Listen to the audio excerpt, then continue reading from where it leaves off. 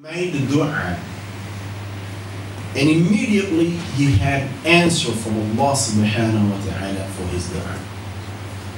Today we heard about the importance of dua, some etiquettes of the dua, supplication, invocation.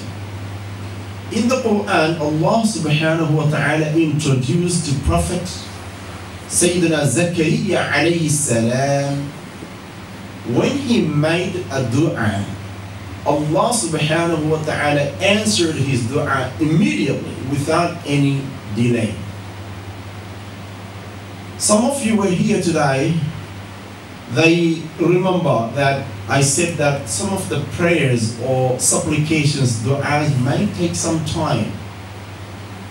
We heard that the Prophet Yaqub alayhi salam and Yusuf alayhi salam, when they separated, that separation was for about 20 years, the scholars, the ulama say. And over these 20 years, they continued making dua, both of them. But the answer was found only after 20 years. But here we see a prophet whose name is Zakaria alayhi salam, who made a dua.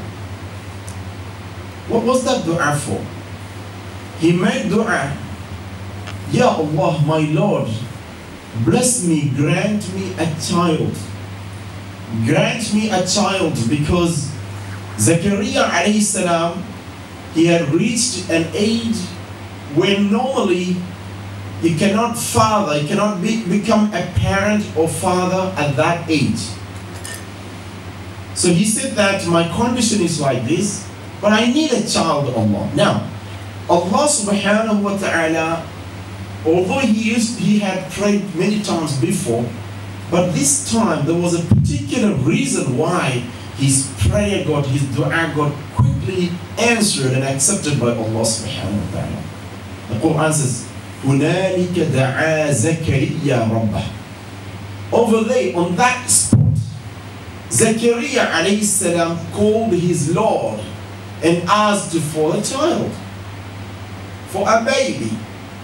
And Allah subhanahu wa ta'ala answered him. Now what was that? What was the reason or motive? What led to this kind of quick answer?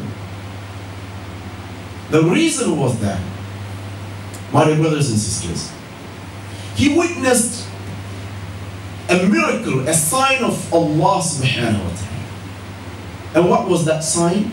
He witnessed the miracle of Maryam radiyallahu anha getting fruits, off-season fruits, on her table, in her private room, when there was no access for anyone to enter her room. She received fruits, off-season fruits. Now that moved Zakaria alayhi salam when he witnessed his yaqeen. He was a prophet of Allah. But when he saw this concrete miracle, power of Allah, he made that dua with that fresh inspiration. And that clicked. Allah subhanahu wa ta'ala straight away answered. Now what has that to do with tonight? Exactly, this is what we're going to do. You may not witness off-season fruits on your tables. There maybe it's dinner waiting outside, maybe. But it's not, you won't be witnessing any miracles right now. But we all do experience some spiritual hype, some increase in our iman, increase in our yaqeen, when we hear the stories of miracles, when we listen to amazing mu'jizat, extraordinary blessings that Allah bestowed on our prophets and on pious people, it actually boosts our iman, our connection with Allah subhanahu wa ta'ala. And when our iman and connection with Allah subhanahu wa ta'ala is spiritually, mentally gets strong, that is the time we ask Allah, Allah, please answer me. We make dua after salah because the salah has boosted our spiritual state. When we hear stories, when you hear stories that someone shares, or when you read stories of the prophets in the books, the hadith, in the seerah, it actually makes you a different person. Maybe after a while, that level of inspiration might go a little bit, weaker and weaker. But when we hear the stories, alhamdulillah, our mind is fully prepared. And that's what I said. If you remember that I said that we must make dua or pray to Allah subhanahu wa ta'ala with a faith that Allah is right with me, closest to me. Okay? فَإِنِّي قَرِيبٌ وَإِذَا سَأَلَكَ عِبَادِي عَنِّي فَإِنِّي قَرِيبٌ. When my servants ask you, where am I? Can Allah hear me because he's far? No, tell them no, he's not far. He's qareeb, very close to you.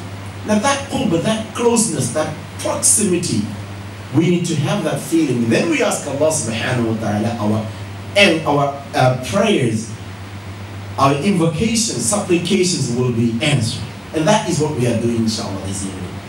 We will try to go through each dimensions, not all of them. I do not have time. I can't cover all of them. Inshallah, tomorrow there is ISQ monthly Milad program at Rochdale. We might cover some points in that speech as well. But inshallah, some areas, let's now find out how Allah subhanahu wa ta'ala blessed our Habib Muhammad Rasulullah sallallahu alayhi wa sallam with the most amazing, one of the most amazing miracles. It wasn't just like that, okay, take this miracle. No. There was a background for that. Habibuna Rasulullah sallallahu alayhi wa sallam had a very difficult time. My dear brothers and sisters, it's so easy for all of us to sit in this room or at home, drive on the roads so comfortably with full freedom. We don't have any problems in our life. If you still, judge yourself, you're going through difficulties and sufferings, it's an insult. We are insulting those great prophets and the Salihin, the pious people, Sahaba, because whatever problems that we're going through, it is nothing. Habibuna Rasulullah sallallahu alayhi wa sallam had to go through terrible times at the hands of his own people, Quraysh of Makkah. They tortured him to maximum they could. And they imposed the sanction on him and our entire family members. We know that. In a valley known as Wadi Bani Hashim, Wadi Abi Talib, Muhammad sallallahu alayhi wa sallam and his family members, including Abu Talib, was not a Muslim. But because he was supporting and he was a family member, they kept to them in a prison like, perhaps worse than that. They confined them, or they kept to them within the boundaries or borders of this valley known as Wadi Abu Talib for a number of years. You might wonder, what's about it? What's the big deal about it? My dear brothers and sisters and lovely children, you know what that situation was? People were not allowed to serve or supply any food items, anything to them. It was a total boycott. It was total cut from all the supplies. And said anyone who supplies Muhammad and his families with any food items, that families or that person will suffer. And that was terrible. And many people, the Prophet sallallahu alaihi wasallam and the Sahaba family members, many of them, they suffered from malnutrition, then without getting food, starvation. In the book of Sirah, we can see that some of them were forced to eat grass. collect grass. That again, what grass can you get in a desert of Mecca? Subhanallah, all this was to have the freedom of preaching Islam. And because of this,